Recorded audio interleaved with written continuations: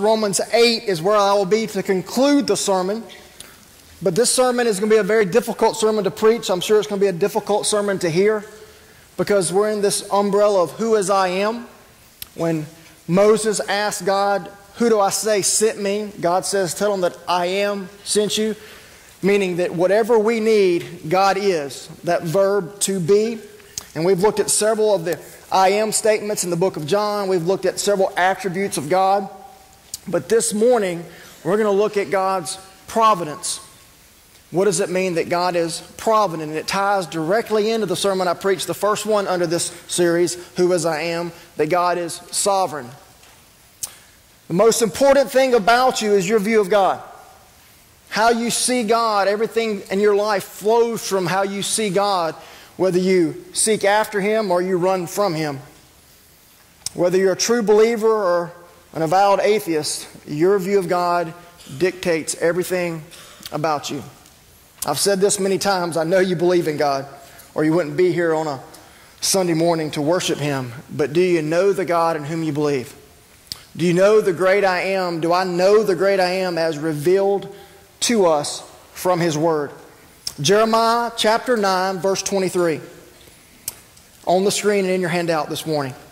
Thus says the Lord, let not the wise man boast in his wisdom, let not the mighty man boast in his might, let not the rich man boast in his riches, but let him who boasts boast in this, that he understands and knows me, that I am the Lord, who practices steadfast love, justice, and righteousness in the earth, for in these things I delight, declares the Lord.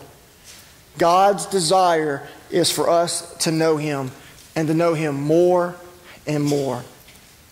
Sometimes we don't like to study the attributes of God because it makes us feel uncomfortable. But I believe the more we know Him for who He is, the more we'll glorify Him. The more we glorify Him, the more we'll enjoy our daily walk with Him. But it's all based on knowing Him, and He wants us to know Him. That's why He revealed Himself to us and what He wants us to know about Him in His holy Word. Here's a very important question I have you answer each week in this series. So would you responsibly answer it again this morning? What is the chief end of man?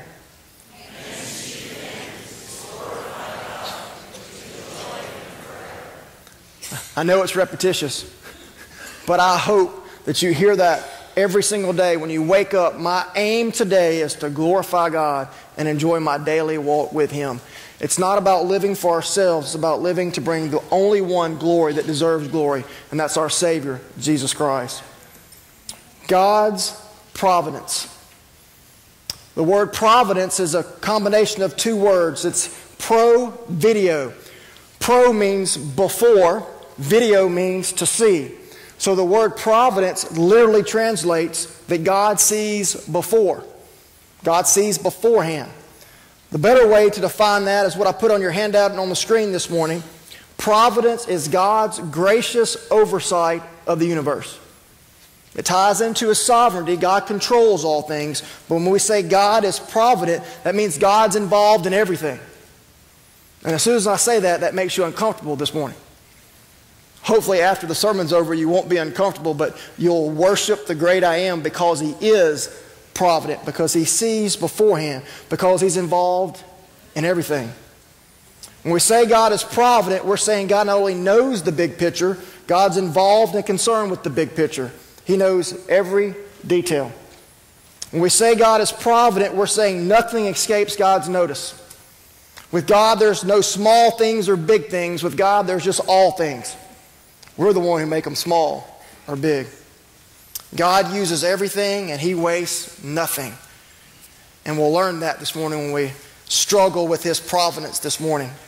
I want to share with you some of these other attributes we looked at and think about them now under God's providential hand, that He is an oversight of all the universe.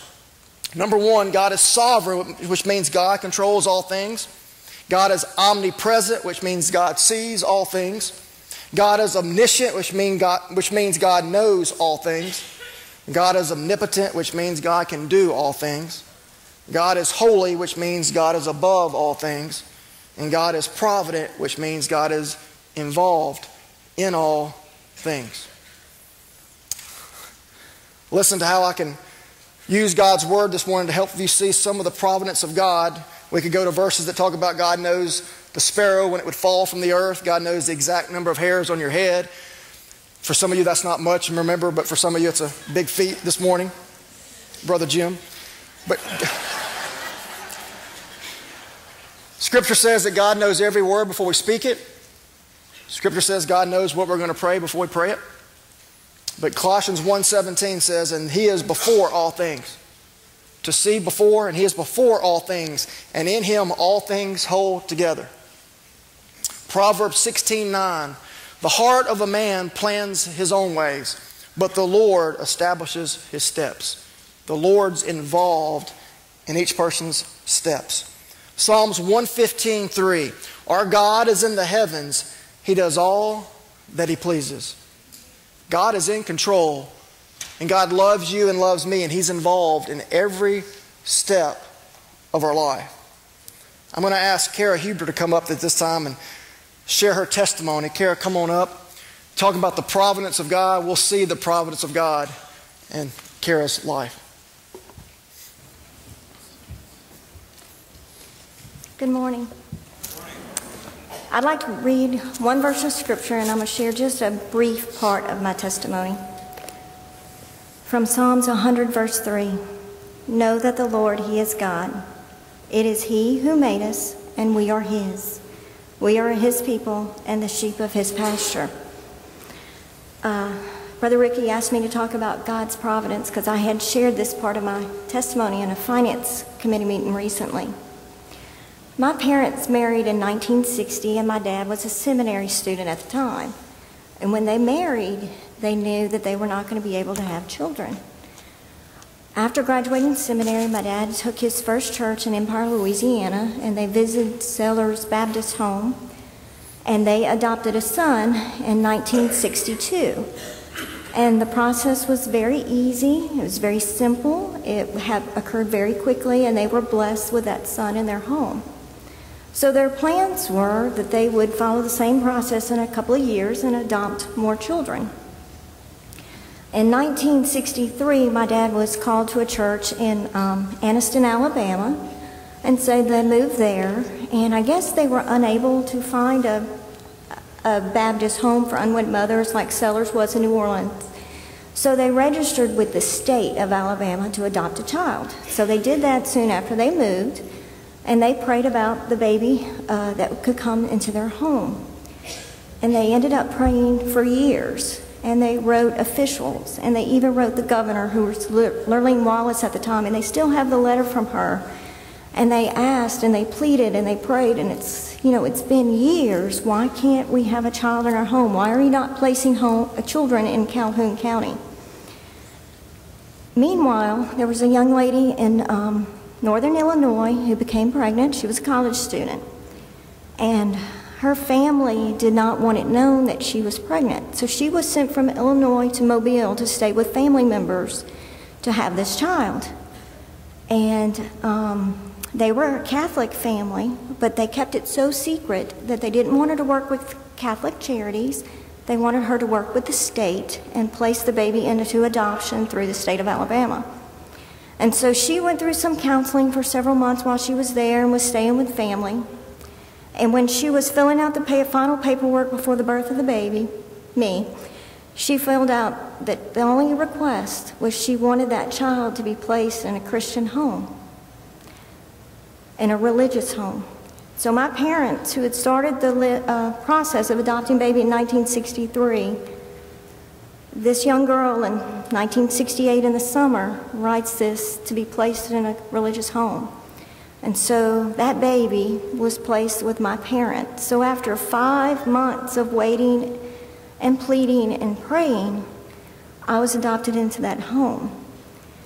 And because of that, I was raised in a Christian home, and I was raised in a home with the foundation of Jesus. I was raised in church. I was taught to love Jesus, and I accepted Him as my Savior at a very young age. And if it hadn't been for God's plan through that whole process and God's providence, it's just a blessing that that's where I was placed, and that's where I grew up, and that's where I got my foundation. And so God has a plan for us. We are His people. We are His sheep. And through any trials and anything you're facing, we may not get that answer immediately, but it will be answered at some point in time. So I just wanted to share that with y'all this morning. Thank you.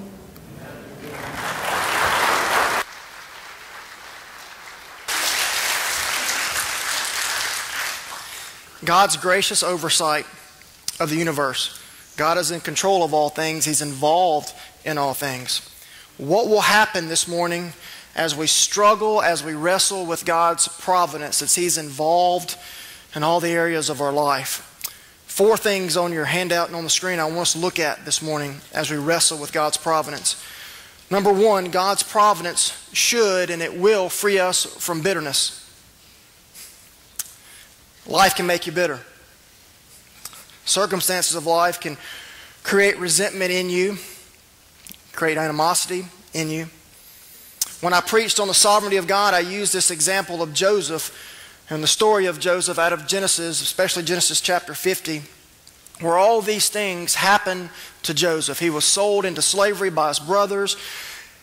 He was taken into Potiphar's home, and then Potiphar's wife made advances to him, and he stayed faithful to God, and she makes up this account which gets him thrown into prison. While he's there, the baker and the cupbearer come in to prison as well. He interprets their dreams, and you know most of this story that Joseph could have been bitter, but he trusted in the providence of God. And in Genesis 50, I read this verse when we looked at the sovereignty of God, verses 19 and 20. When he's in front of his brothers and now his father has passed away and his brothers are in fear that now Joseph will have their lives taken as well. Joseph said to them, "Do not fear, for mine the place of God. As for you, you meant evil against me, but God meant it for good, to bring it about that many people should be kept alive as they are today." When you understand that God's involved, sovereign, providential God is involved in every area of your life, it will cause us not to get bitter. We ask sometimes the wrong question when things happen. We ask this question a lot: why do bad things happen to good people? And let's be honest, bad things happen to good people. Bad things happen to Joseph, even though Joseph was seeking after God. But I want to suggest this morning that maybe we should not be asking the why question. Maybe we should be asking the how or the what question. Since God is providential, since God's involved in every area of our life, not why is this thing happening, but what is God doing in this circumstance? How does God want me to respond in this circumstance? When this bad thing happens that would cause me to be bitter, God, what are you trying to teach me? How are you trying to grow me? Because you love me. You're involved in every area of my life. And you want me to work out my salvation with fear and trembling, the Scripture says. You want to grow me to be all you would have me to be. So instead of getting bitter, Lord, help me to learn what you would have me to learn. Because I trust you. Even though I can't see your invisible hand, I trust you because you're involved in every area of my life. Second thing that we should learn from the providence of God is not to be bitter, but also not to let tragedies cause us to have the wrong perspective. We need a new perspective when tragedies happen. Just looking around the sanctuary this morning and seeing some of your faces and knowing some of you personally and the tragedies you've been through. From losing loved ones to accidents, some as small children. When tragedies come, we often question the providential hand of God. I saw 2 tragedies in the Scripture as I was studying this past week and thought about them and how these 2 tragedies cause people to trust God no matter what. The first one deals with David after learning that his infant is dead. 2 Samuel 12 is on the screen in your handout this morning. 2 Samuel 12, verse 22. David, he said, "While the child was still alive, I fasted and I wept. For I said, who knows whether the Lord will be gracious to me, that the child may live. But now he's dead. Why should I fast? Can I bring him back again? I shall go to him, but he will not return to me." David didn't understand why his son was dead. He knew there was a consequence for his sin, but he didn't understand it, but he trusted in God's providence. He trusted that even through the tragedy, God wanted to grow David to be more like himself. Then I went obviously to the book of Job. When you think about Job having lost everything, in Job 1 verses 20 through 22, then Job arose and tore his robe and shaved his head, and he fell on the ground and he worshiped. A tragedy happens and Job worships. And he said, naked I came from my mother's womb, and naked shall I return. The Lord gave, and the Lord has taken away. Blessed be the name of the Lord. In all this, Job did not sin or charge God with wrong. Two tragedies, both people responded in faith, not understanding, but trusting the providential hand of God. Do you know how much God loves you? Do you know how much He cares for you? That He's involved in every area of your life. You know, the other day, our children say some amazing things. God teaching me so much through my two amazing boys. Noah came to me the other day, and just very bluntly, Noah said, Daddy, you love Joshua a lot more than you love me. I was taken back. I was like, son, what are you talking about? He said, you gave me one biblical name, but you gave Joshua two. His name's Joshua Daniel Cummings. And I don't know what to say because he was right. We gave him two biblical names and Noah only one. Noah's middle name is Tate, T-A-I-T, which when it's spelled that way means blessed by God, and we had picked that out obviously for that reason. And then my mother and father were watching them the very next day. And when my mom and dad picked up Noah and Joshua, the first thing that Noah says is, you don't love Daddy very much, do you? To which my dad said, what are you talking about? He said, you didn't give either one of your children, any of the three, any biblical names. I started thinking about that. You know, if you've ever been in any area of life, whether it's sports, whether it's in a classroom, you know, sometimes people play favorites, whether it's a coach or whether it's a teacher. But I thought about, you know, with God, we're all His favorites. With God, we're no different than Noah, Ruth, Peter, Paul, you know, the great men and women of the faith that you think about today, Billy Graham. God loves us all the same. And He wants to be involved in every area of our life. And we understand that He's involved in every area when He's providential, that He doesn't play favorites, that He loves us all. It will free us from bitterness. It will give us a new perspective on tragedies. And number 3 this morning, God's providence will give me courage to keep going even in difficult times. When I can't see His invisible hand, I have to trust Him. I have to keep going during very difficult times. Why?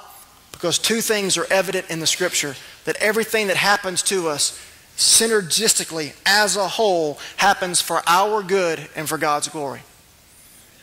Everything leads to our good and to God's glory. 2 Corinthians 4:16. So we do not lose heart. Though our outer self is wasting away, our inner self is being renewed day by day.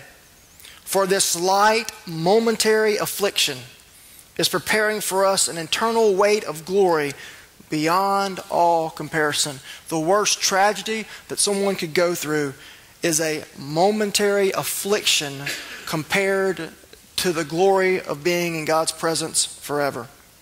Verse 18, as we look not to the things that are seen, but to the things that are unseen. For the things that are seen, the ESV says, are transient, which means temporary, momentary. But the things that are unseen are eternal. James 1, verse 2.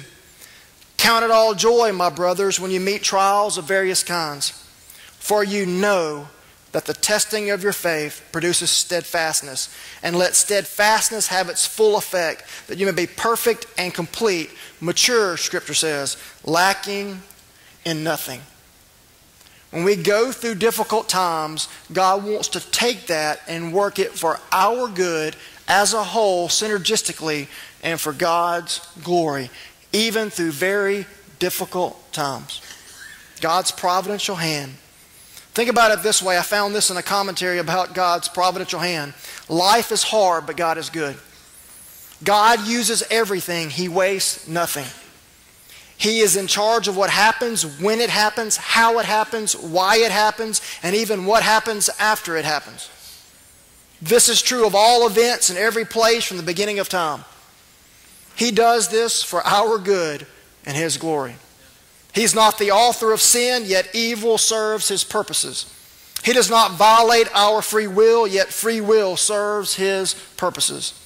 We're not supposed to understand all this. We're simply supposed to believe it, and in believing we make the choice that God is good and that He can be trusted in every situation. God's in control. He's sovereign. He loves us. He's involved in every area, every detail of our life. And the fourth concept that I want us to grab hold of this morning, God's providence will free me from bitterness. It'll give me a new perspective on tragedies. It will give me courage to keep going even in difficult times. But don't miss this last point this morning. God's providence will, I started to say force me. I think it will force us. It'll cause us to choose to live by faith. Knowing He's involved. Knowing He's got a perfect plan that we might not understand this side of heaven. We might not understand it in heaven. Because we're not God. Only God is God. We are fallen human beings, and it's hard for us to conceive the mind of God and the hand of God that will work even through tragedies to bring about our good and His glory. Do you think the cross that Jesus died on and what He went through was a tragedy? I would say it was. The greatest tragedy of all. But God used it for our good and for His glory. He even took the betrayal of Judas and used it for our good and His glory. He used Pilate washing his hands of the whole thing for our good. The ultimate death of Jesus Christ for our sins to bring honor and glory to God. Do we walk by faith? Do we choose to trust that God's in control and involved in every area of our life, even if we can't understand it, even if we can't figure it out, even if there's so much evil in this world and tragedies happen all the time and bad things do happen to good people? God is still involved and God is still in control. And God is still worthy of our praise, whether we understand it or not. He is still God. And nothing changes the fact that He has died for us to set us free from the bondage of sin. Romans 8, we're finally to the verse of Scripture. Romans 8:28. Romans 8:28. And we know. It's not a hope so. It's not a wish. It's not a dream. And we know that for those who love God, all things work together for good. For those who are called according to His purpose. Verse 29, for those whom He foreknew, He also predestined to be conformed to the image of His Son, in order that He might be the firstborn among many brothers. And we know God is in control. God is involved. He is providential. He sees everything before it happens, and He cares, and He's involved, and we should know that He will work those things as a whole for our good and for God's glory.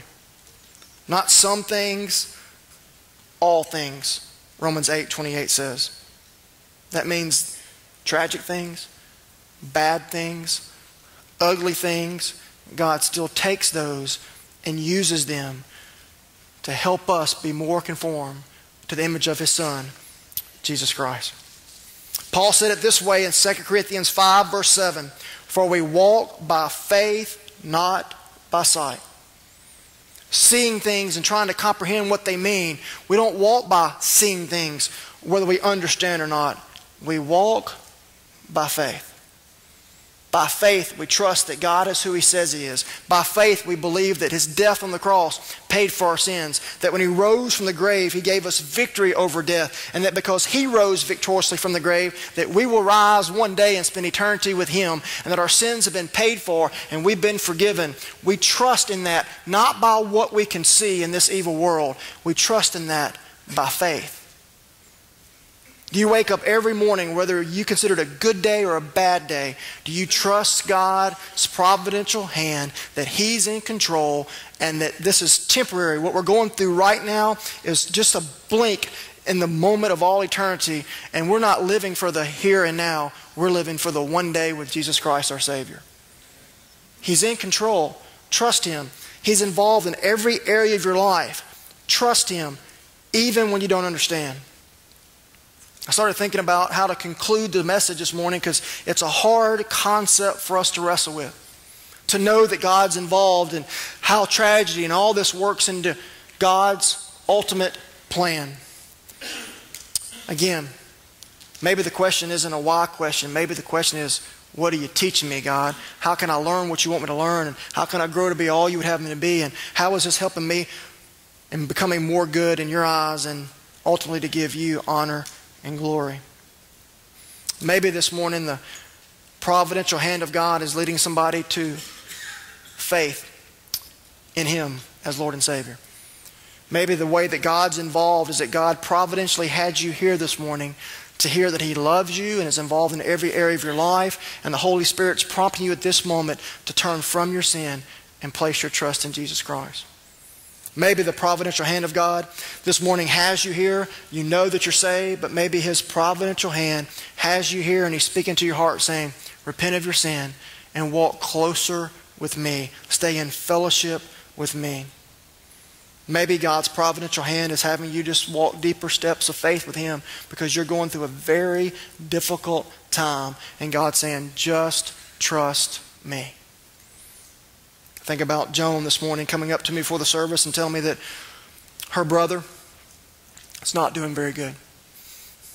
And that we need to be praying for her brother who's on life support. And how can God work even a tragedy like someone's beloved brother being on life support for our good and God's glory? Because God's still God. And the death on this earth is not the end. It's just the beginning for those who know Jesus Christ as Lord and Savior. See, we look at death differently than a lost person looks at death. Death, for us, is ultimately for our good and for God's glory. All it is a passageway from this life that's temporary to the one that matters for all eternity. And for a believer, that's not a bad thing at all. You know, sometimes we pray for healing. I think sometimes the ultimate healing that God wants to give is to take somebody from this life and bring them into His presence forever. He did that with Elijah in His providential hand. He did that with men and women that have died and left this earth but are now in His presence because He works all things for our good and for His glory. The question is, do you really believe that? The question is, are you willing to walk by faith and not by sight? Look at the heroes of the faith and all the tragedies and difficulties they went through, but they kept trusting in God, whether they could understand it or not. The more Paul sought after God, the more tragedies, as the world looks at tragedies, happened to Paul. The more time he would spend in prison. He wanted to go to Rome. His heart's desire was to go there, but most people believe he never went there. But he's in prison and he's just churning out a third of the New Testament by the power of the Holy Spirit because he knew that God probably gave him some downtime so he'd have more time to write.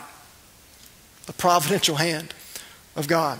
God's involved in every area of our life. Just like He's involved in Kara's life, God knew exactly what He was doing to move parents there, to adopt her, to raise her in a Christian home. She only told you about half of the story.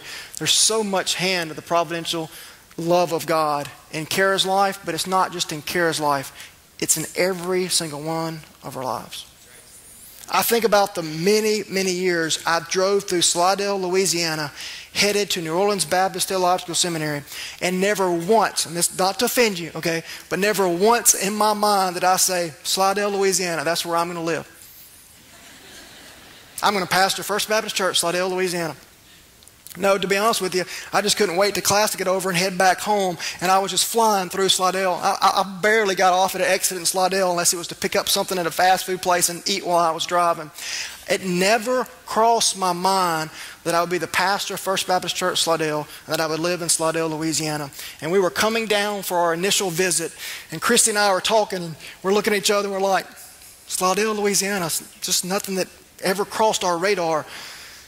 She said, do you think this is where God wants us? And I said, I'm still praying about it, but I'm feeling strongly led in this direction, and I just can't explain it.